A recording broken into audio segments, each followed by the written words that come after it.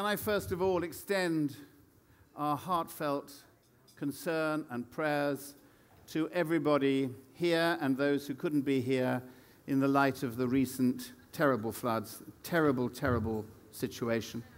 And I extend my thoughts and prayers to you. This is a very, very difficult subject to discuss flippantly.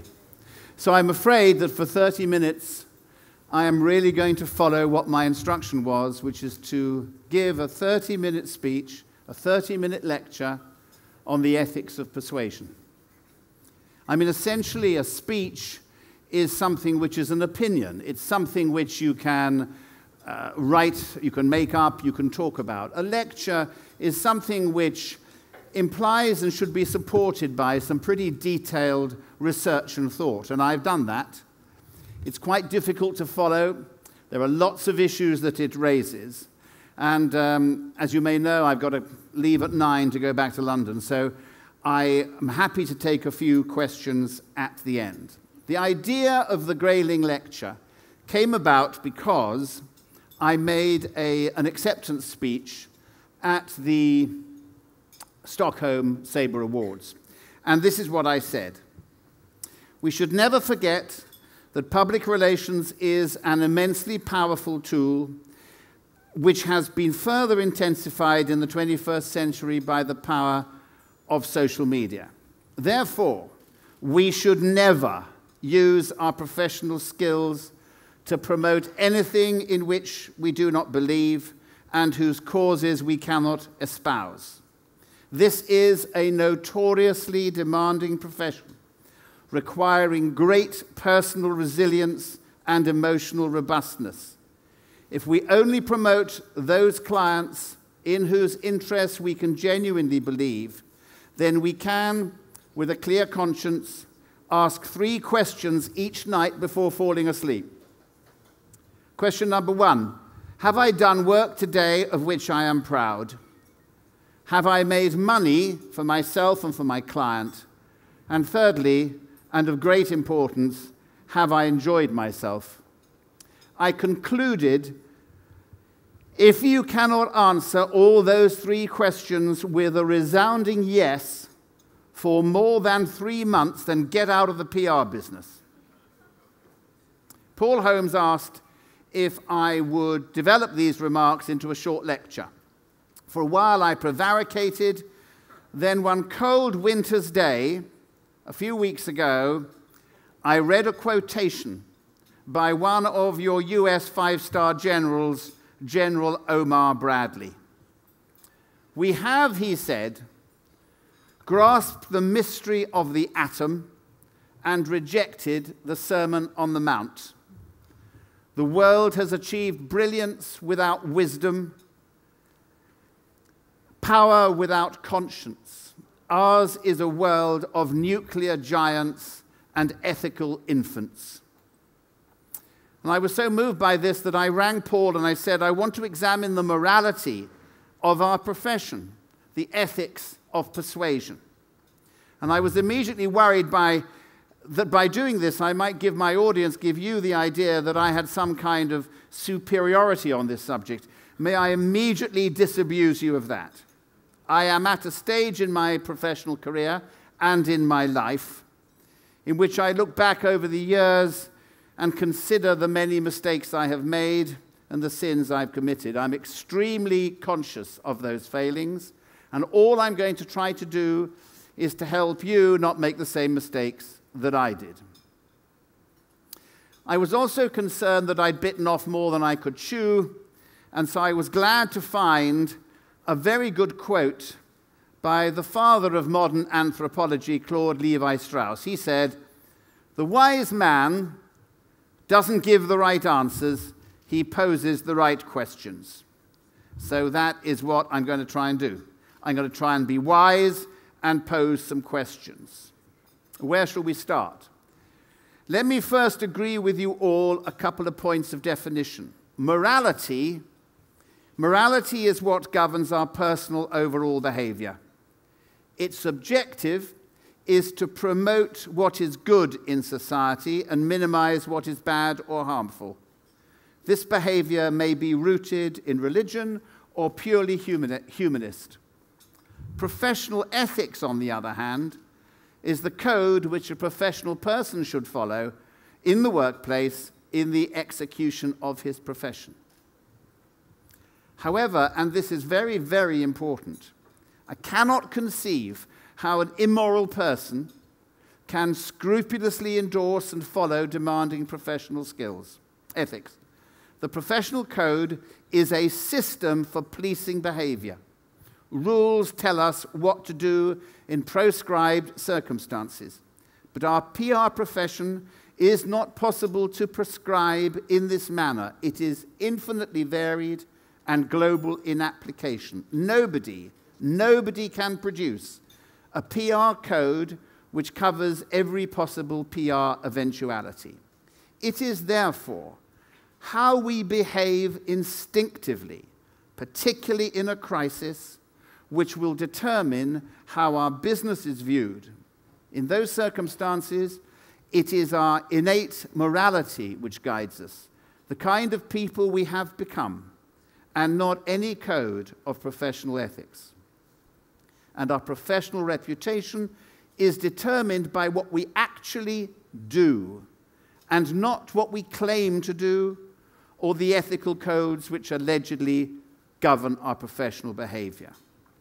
I'm going to gather the analysis under 4 headings. First, are we honest enough about what we do for a living and how the digital revolution has begun to change that?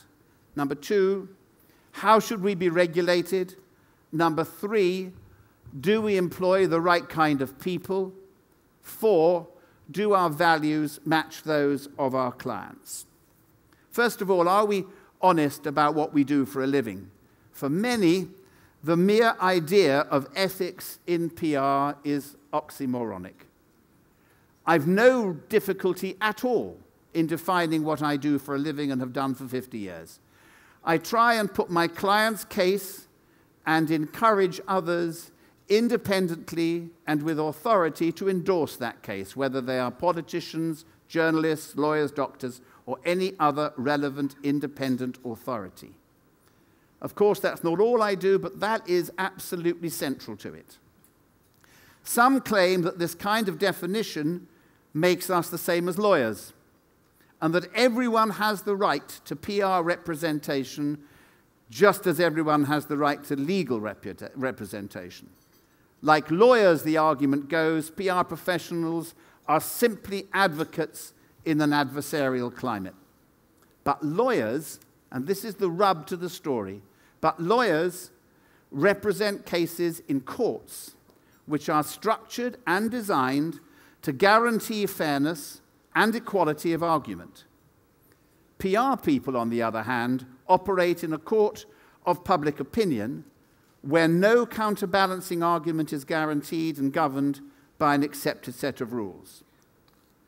But nevertheless, does everyone have a right to PR representation? I mean, would anyone here today accept a PR brief from Assad? But before the storm, there were plenty of PR people willing to act for the Libyan or the Syrian regime. There were plenty of politicians too. And what do we do when we discover that the country's account we were so pleased to win shows itself to be less than we hoped? A country with no regard for human rights.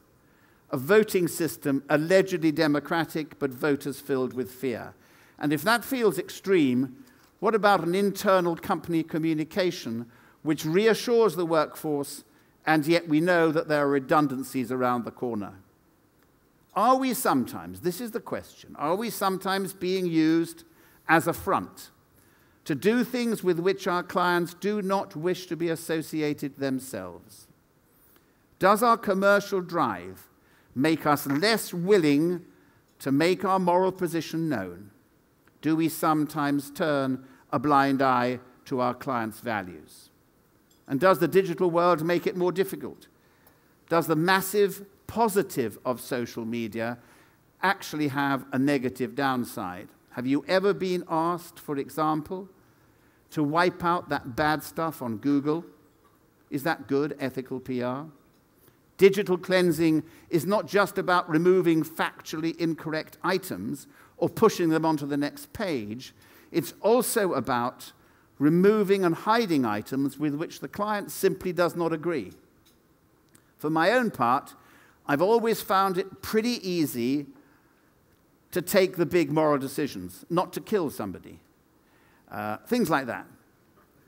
What I have found very much more difficult is what I call moral creep, which is so much more difficult. It's just crossing that line that you do because of the pressure of the day, and it's still morally reprehensible, and you do it because we have to do it.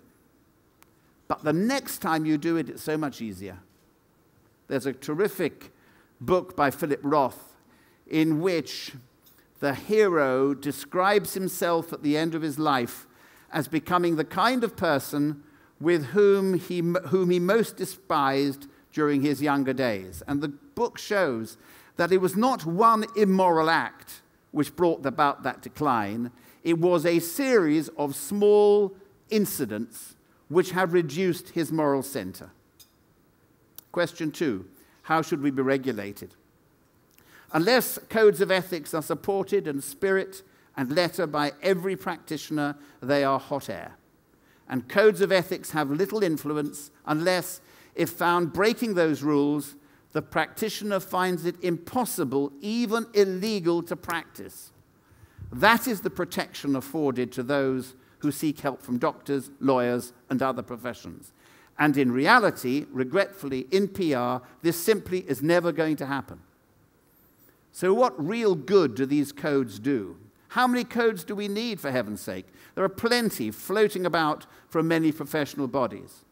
If flouting the professional rules does not hit your pocketbook, then we're thrown back on all this motherhood and apple pie about honesty, independence, loyalty, fairness, the public interest, wonderfully noble and absolutely useless.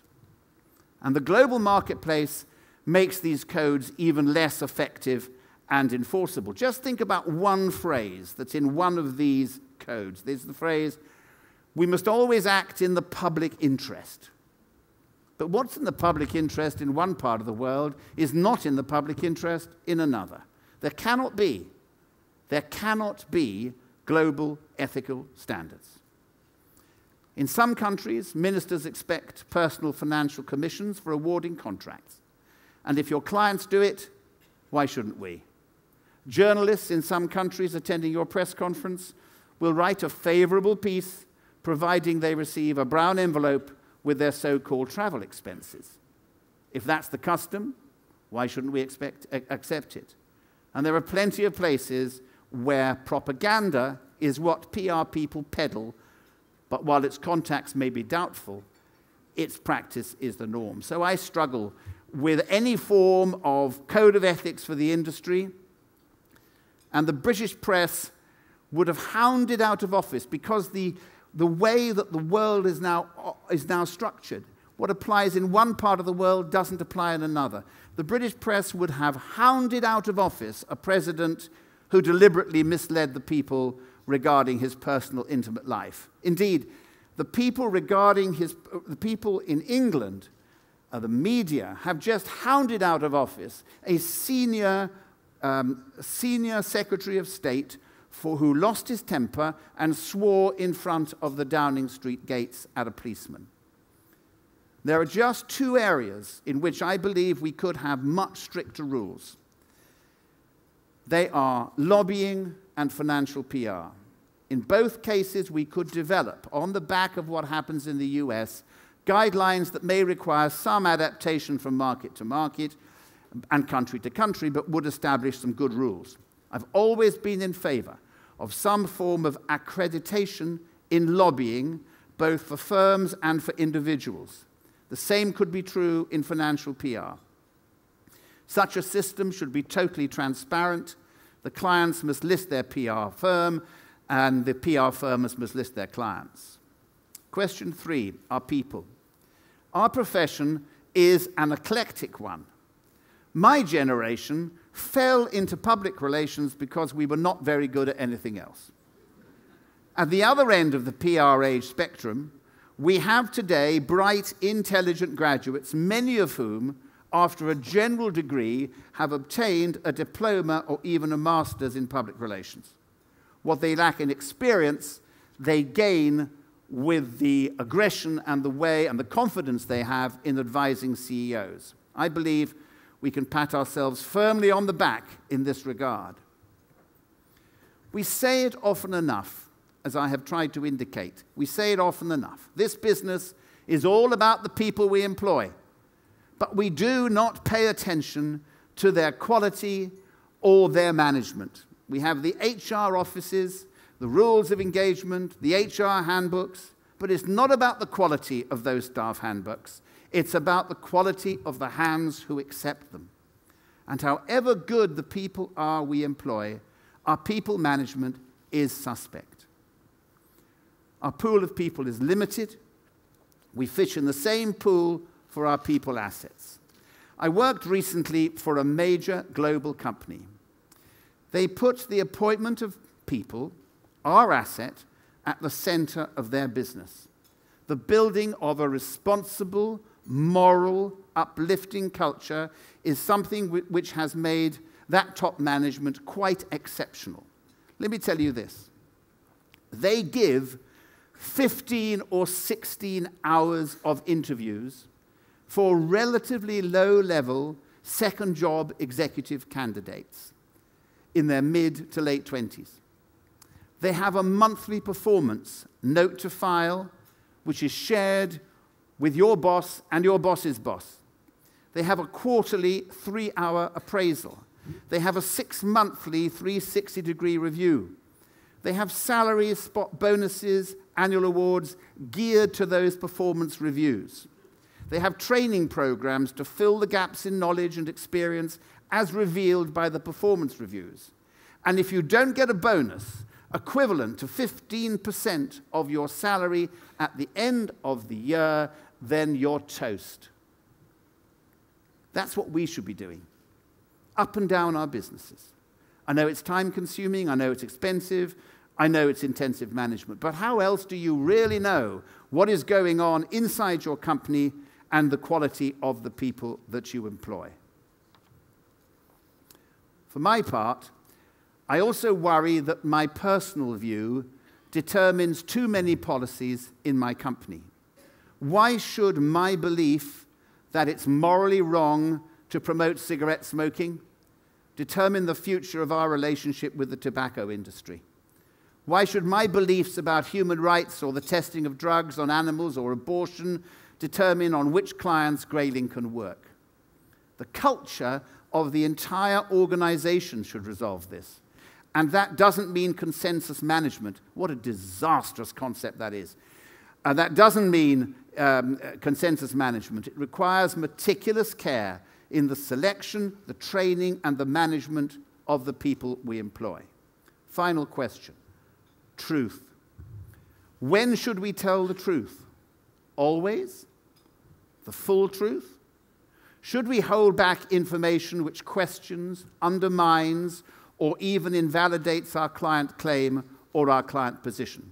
More difficult, do we so interrogate our client affairs that before we make a significant announcement, we have honestly questioned every aspect of that release to make absolutely 100% certain that it is correct in every regard? Paul Holmes wrote a brilliant piece on this. I'm going to read you the paragraph. The public relations industry's credibility problem is the result of intellectual dishonesty, a consequence of the belief that any statement, any contention, any debating point that is not a lie is therefore an acceptable part of the public discourse. To a certain extent, he continues, the attitude is the inevitable result of a code of conduct that forbids lying. If lying is prohibited, then anything that is not a lie is almost by definition permitted. Professional codes of conduct, like government regulations, encourage precisely that kind of compliance mindset diverting attention from less obvious but equally egregious breaches of the social contract between institutions and the public. And he is absolutely right. We're not charities. We're in this business for commercial reasons. We need to be hard-headed and commercial in economically tough times. That does not mean we are without values, but it does mean we shouldn't overstate them either. Lying is not just about not telling the truth. When is it right, positively right, and not just not wrong, to hold back information or to choose a time in which bad news will be buried? When can we spin the news just to avoid facing up to its worst implications? But who would deny that honest spin, and I shudder a bit as I say that, who would deny that honest spin, the forthright promotion and explanation of a coherent point of view, is a crucial part of public relations, persuasion, and the democratic process? Fighting your corner is too often rejected as spin. But in my mind, there is nothing unethical or immoral in working hard to get yourself heard, and as a result, attention being paid to your case. Indeed, as I say, in a democratic society, it's our duty so to do. I want to conclude this lecture with a statement and then a challenge. First, the statement. After nearly 50 years in this industry, which I love, there are genuinely difficult moral decisions which have to be taken by all businesses of all sizes, and ours is no exception. That moral leadership must come from the top. Why from the top? Because that is where the big trade-offs happen between what is morally right and what is commercially expedient. And it is from there that the culture of the whole organization emanates. It's all about leadership, and it's all about courage. The courage to do the right thing, defined not by what is legal, what you can get away with, but what is right when measured against a value system in which you corporately believe. That is the well of goodwill upon which you can draw when the going gets tough or the crisis strikes, as it sure as hell will. Now, secondly, my challenge. I've tried to argue that there are many, many issues of morality and ethical behavior in this vitally important professional service we provide. That to address this, we need to look deep into ourselves as managers, but also as people, at how we recruit, how we manage, at how we balance commercial issues and the truth, and finally, how we sleep soundly at night with our consciences calm, that we are completing our lives in a way that makes us and those we love proud. So every year, I want this Grayling lecture series to take one of these moral and ethical issues, forensically examine it in depth, and propose practical steps we can all take to live better, fuller, and yet commercially successful lives. Every year, another issue. Every year, another answer. Every year, another step forward. Because, to paraphrase General Oman Bradley, if we don't want to be communications giants, but ethical infants, it is in our hands to start a revolution which will take the profession to new levels of excellence and new levels of respect. And let me make this clear. If we do not address these issues, then others are going to do it for us. And if you don't think that's likely, look how the Leveson inquiry is challenging the authority of the British press. The Jimmy Savile scandal that is challenging the BBC at its very core. Consider the damage suffered by the Roman Catholic Church or the UK politicians and the expenses scandal. Institutions and professions are being turned upside down in every corner of the world in a new age of accountability, bringing in its train a faster and more brutal process of public scrutiny. We have no right to expect that this tsunami of public accountability will not engulf our industry as it has so many others. Perhaps in this room, there are one or two of you here who would like to pick up this challenge in the years ahead and take one of the subjects I've raised and deliver a Grayling lecture in the future. I'd welcome that situation. And let me leave you then with this thought. On my desk at home, I have a quote from Aristotle, which I commend to you all and read every day. The quote is this: "We are what we repeatedly do.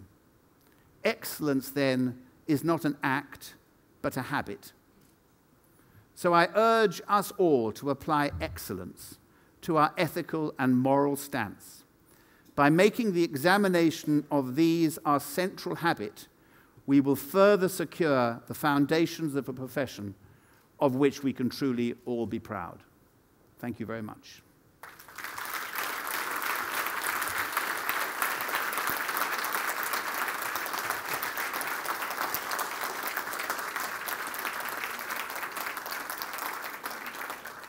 Paul Holmes has kindly said that I could answer a couple of questions. If anybody has a question they'd like to ask me, I would be very, very happy to answer them or be challenged over anything I've said. Yes, there's somebody down here. Can you speak up loud? Has somebody got a microphone? It's coming.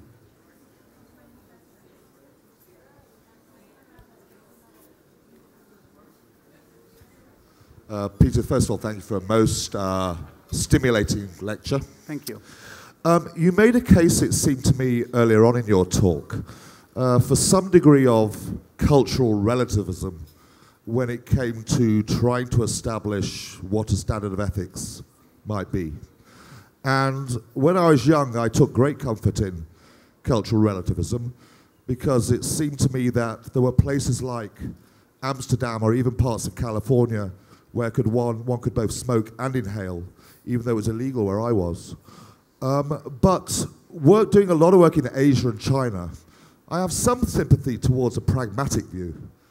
But nonetheless, to take two examples, aren't human rights and truth wherever they are in the world? Well, I think this is exactly the problem. That's why I say you can't have global ethics. I mean, it just doesn't work. I think it depends on the group, I've decided. You see, if your culture is something that is prepared to, let's just take cigarettes as an example. If you're prepared to believe that is something that you as a group feel perfectly comfortable about doing, I don't think we should stop you doing it. I wouldn't want to do that. I wouldn't want a company I was responsible for to do that, and I wouldn't want the culture to accept it. Your human rights problem is, of course, a massive issue, particularly when you've got countries that are espousing to change their human rights policy over a period of time. And that's what I really meant about asking the questions hard enough. Are you really convinced they're going to do it? And then I say to myself, well, we operate in China. I say to myself, there are parts of the world where there are political prisoners. Take something extreme. Take Belarus as an example, where the people would say that the human rights were at a very low ebb. But there's a country which is pretty determined to do its best to put it right. So it's a very hard series of questions, and I think it all boils down to the culture that you have in your firm. If you want to do it, and you feel comfortable about doing it, then I think you should be allowed to do it, because it fits in with your views of life. Please, there's a gentleman here. Peter, my name's Stephen Forshaw. Can I firstly congratulate you on an inspiring and brilliant speech? I think something that, for me, made the journey from Singapore well worth every mile to come here. So thank you. Can I ask you to take the points you were talking about today, how do we inculcate all of those views in younger PR practitioners? How do we make sure that the next generation of leadership in this practice both understands and, if you like, walks the talk? Well, that's really, thank you very much for that. I'm going to say something which the sort of thing gets me into trouble. I think the people in this industry who are under 30 are significantly better than any generation we have ever had.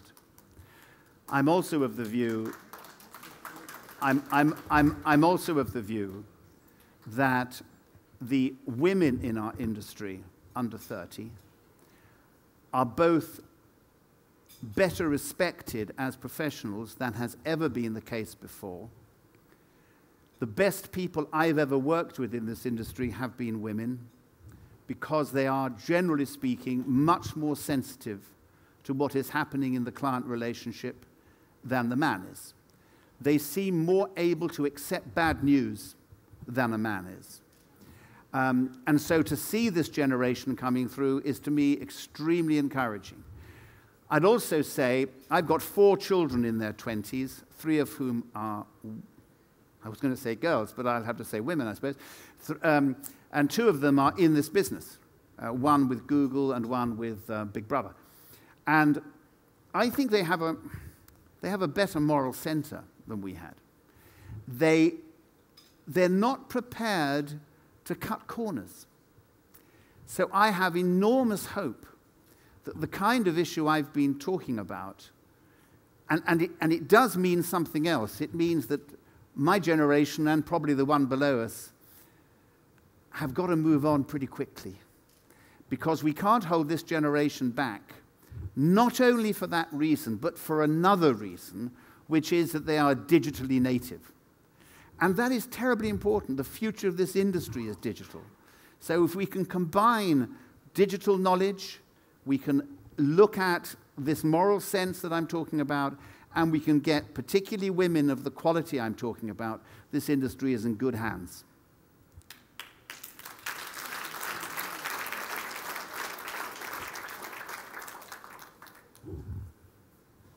Can I make this, Harris, can I just make this the last one, because I have to go and catch the night flight back to London? And then that's perfectly appropriate, because I won't turn it into a question, but I will turn it into a statement, which is not only do we appreciate what you said tonight, but for many of the members of the audience, I'm not quite sure that they quite understand that our firm was founded at your home where those children currently live. And on behalf of all the folks at Weber Shandwick, we want to thank you for what you did tonight and what you did in the past. Thank you, Harris, very much indeed. I appreciate it. Thank you all very much indeed. Thank you.